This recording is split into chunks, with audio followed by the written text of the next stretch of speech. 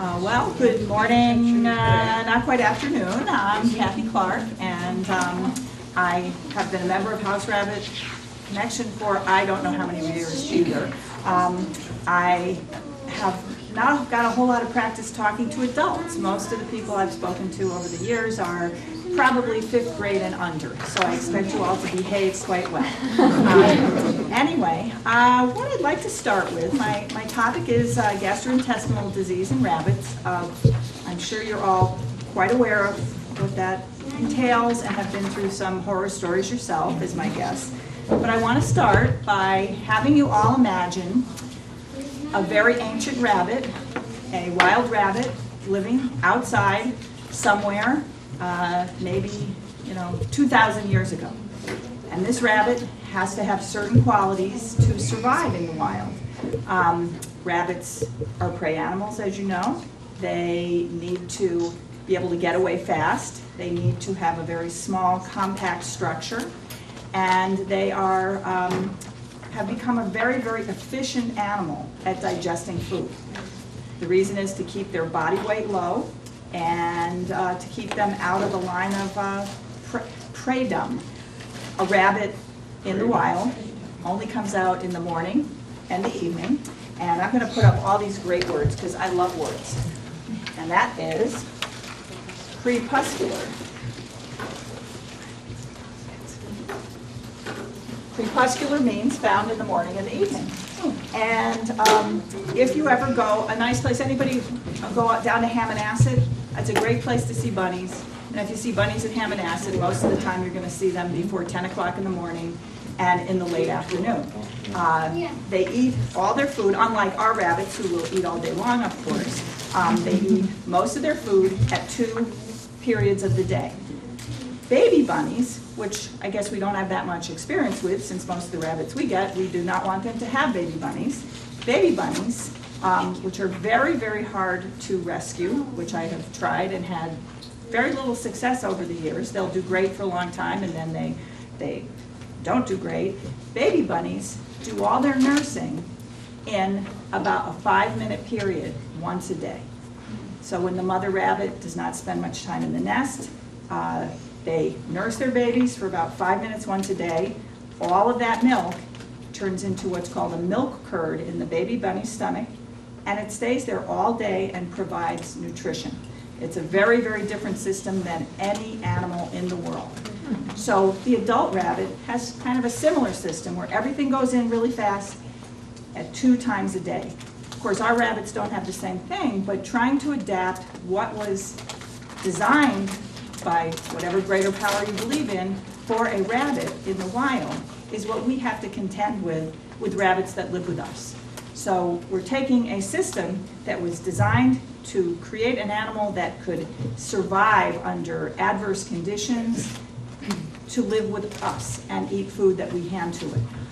Another thing that works is that if there is a drought or bad weather, the really, really efficient way rabbits digest their food helps them survive during those circumstances. It's called a highly efficient digestive system, and it allows the rabbit to spend a minimum time above ground. So they eat, and it's all processed very, very efficiently. I loved a term that was in one of the books I was looking to research, and that was, they called the rabbit's digestive tract exquisitely complicated. And I just thought that was just wonderful.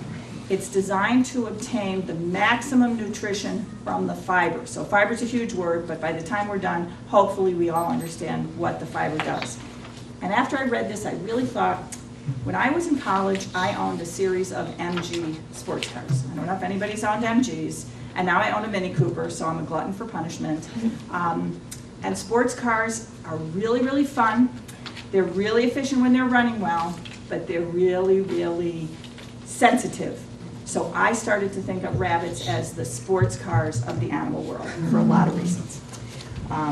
Okay. Now, here's another word we're going to put up here. And that word, oops, my pen. Here it is. Here's another word, and that is a hindgut fermenter. Sounds like beer. Okay.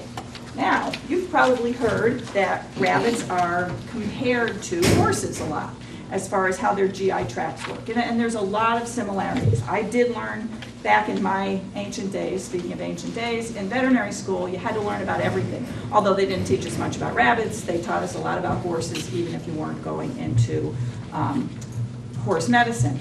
And horses and rabbits are a lot the same, but in a lot of ways they're not the same.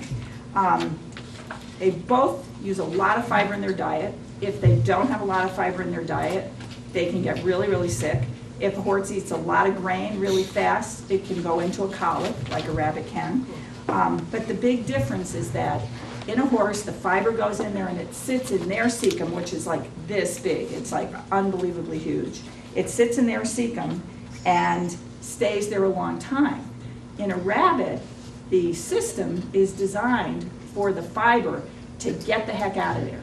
And the reason the fiber gets the heck out of there is so the rabbit doesn't have to carry it around where it's slowing the rabbit down weight-wise when the rabbit needs to get the heck out of there. We think of fiber, it's great, it's great, it's great. But in fact, when it gets into the rabbit, what the rabbit system wants to do is get it out of there. Does everybody know what peristalsis is? Okay, should I write down peristalsis? You got peristalsis. All right, we're all good in peristalsis. All right. Peristalsis is the movement of the intestinal tract. There's muscles, they're called smooth muscles.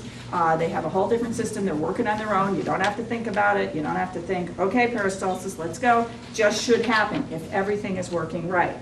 And when you have a good appetite, your peristalsis is working. If you're looking at all those treats over there, peristalsis gets moving even before you get something in there. So your peristalsis and your appetite work together. So a healthy rabbit has a good appetite, peristalsis is moving. An unhealthy, sick rabbit, it's kind of what comes first. Is the appetite crummy and the peristalsis slows down, or is the peristalsis crummy and the appetite slows down? So this other system, we have the fiber system, and we also have the reingestion of cecotropes. I'm going to spell that. I know you all better know what a cecotrope is, but I'm going to put that up there too. Cecotrope. Again, no other animal really has this system. Not a guinea pig, not a mouse. Coprophagy, whoops, here's another one, hold on. Moving up with these 50-cent words, we're getting rid of crepuscular, and we're going to coprophagy.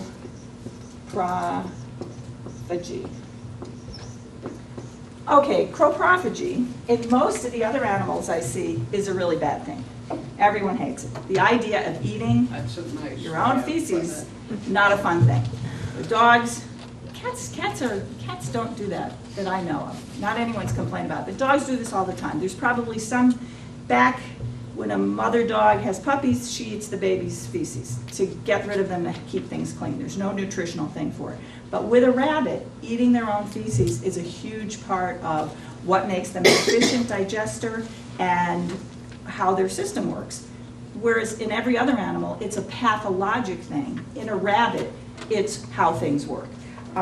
So coprophagy in a rabbit is re-ingestion of nutrient-rich cecotropes, which is another important adaptation by wild rabbits to survive in the wild. They are getting twice the nutrition out of something they eat. It gets recycled. So it goes through once, gets to a certain part of digestion, and then they get it again.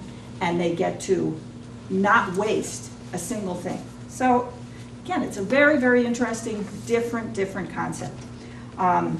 They get so lots of food goes in, it gets through really quick, it increases the amount of energy that a rabbit can store, and it minimizes the need to store the fiber.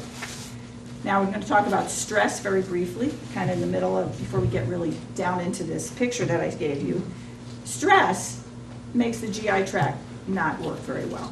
For example, how do I feel right before this meeting? Do I feel like eating a cookie? No, because I have stress. My GI tract really can't handle the stress and the digestion. And in rabbits who are stressed by losing their home, losing their companion, going to the vet, you know a million things that are going to stress a rabbit. All of those things can make the GI tract just slow down, because out in the wild, what's going to cause stress?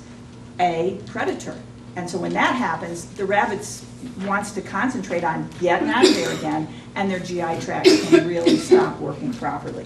So the same thing happens in our situations. Also, again, I think I have an audience full of people who know what to feed a rabbit, but a lot of the rabbits that I see are really, really on crappy diets, and that is stressful to their GI tracts.